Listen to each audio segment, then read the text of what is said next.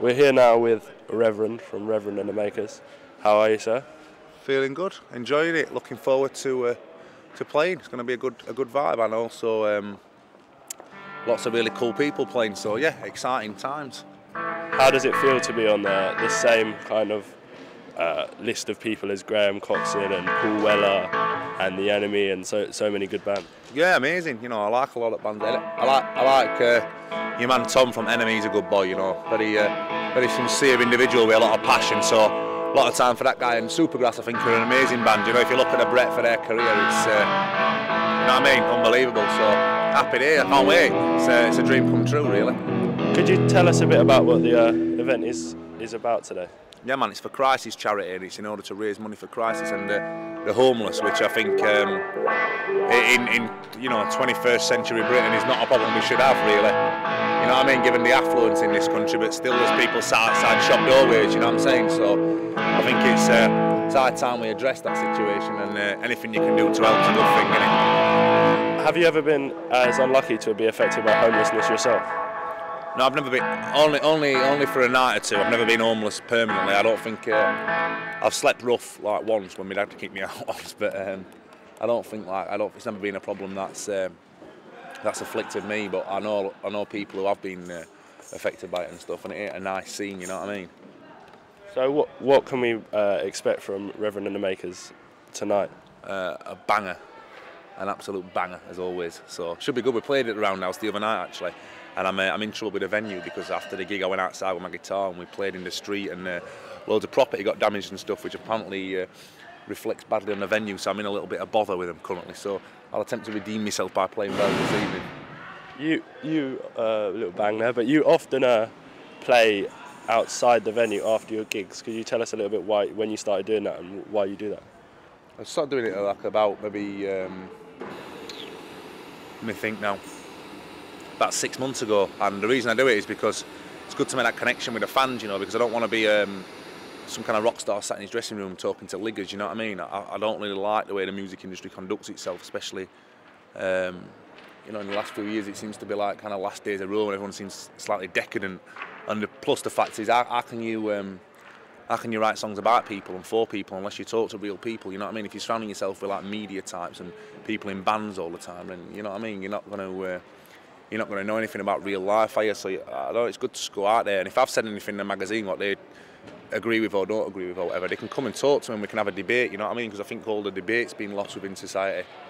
You know what I'm saying? There's certain things I like to talk about in interviews and in my songs that, like post 9/11, there's not really any artists who discuss these issues, so it's good to get a debate, and if then people want to come and talk to me then they can do so, all the better for it. So do you think you're trying to build a more interactive relationship with your fans that might have been lost? Yeah, definitely. Within society at large, we need a more interactive society. People don't talk to each other anymore because they kind of closeted off, going to work in a steel box to sit in another box and then go home and, you know, sit on the internet and kind of being doped on like what quite fruitless things like Pop Idol and stuff, and they're blind to the reality of what goes on, you know what I mean? And it's up to me, I think, and other artists to speak out against it, because like I said to you before, in the past we had a lot of artists who did that kind of thing, but post 9/11, new artists, there's hardly anyone really. Have you written any songs yourself about homelessness before this event? I've written poems about it before, and also yeah, there's a couple of lyrics in a song I used to have. I had this kind of concept that, you know, like a guy who sleeps in a shop doorway is like maybe less than a foot away from all his hopes and dreams, but yeah, he's a million miles away from it. You know what I mean? There's a cruel irony there. So there's lots of things to be having lyrics of in that kind of. You know what I mean? It's a big subject, man. There's a lot of things you can say about it. So I'd just like to ask you just about what kind of inspirations you inspired you to like become a musician and a poet.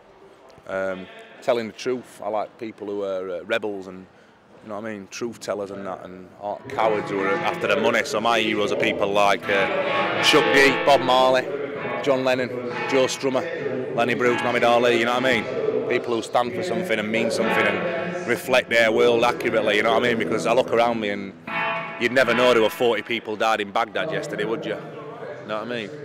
Modern day Vietnam, but retrospectively everybody's, yeah, weren't they brave stopping Vietnam, all them musicians? Yeah, well, where are they now? You know what I'm saying? John Lennon would be turning in his grave, so were Bob Marley and Joe Strummer. the good seats theatre are for these musicians this day and age. You know what I'm saying? So could you play a little impromptu song for us now? Yeah. Maybe we should go outside though, because it's a bit. So tell us about your. So you're saying Lenny Bruce there? Are you a fan of Bill Hicks as well? You all right, mate? Sound. Yeah, Lenny Bruce. I love him. Yeah, I love him. I think he's a hero, Lenny Bruce. You know what I mean? We could do with some Lenny Bruces this day and age. We need these people more than ever, but we ain't got them. You know what I'm saying? Which is it's just a shame, man. You know what I mean? Everyone seems to be more business show than show business this day and age. You know what I'm saying? So I'll do a song. It's called Politics on Pogo Sticks. You can't piss on my shoes and tell me it's raining. You can't censure me. Should I start complaining? Now all the members of Parliament are neither use nor ornament. When there's a line lips and backward flips, politics on pogo sticks. We don't want to hear you dictate your prognosis. It's all a big subterfuge to convince all the voters that you're not bouncing around in the search for some common ground. I wonder how it really come to this, politics on pogo sticks. It's all just smoke and mirrors to dance another masquerade. Show business for ugly people, the runners of a one-horse race. We can't tie you down, doing hopscotch for grown-ups. Been caught with your trousers down, so why don't you own up? Since all the members of Parliament are neither use nor ornaments, I wonder how it really come to this, politics on pogo sticks. It's all quite cloak and dagger, clandestine escapades. There'll only ever be one winner when you're running in a one-horse race. Are you capitalists or are you socialists doing your parlour tricks on pogo sticks? Masochists that do just for kicks, wicked weaponry, you're always hypocrites. Members of Parliament, neither no ornament. Lying lips and backward flips, politics on pogo sticks. Thanks a lot. That was Reverend. Hope you had a lovely gig tonight. Thank you.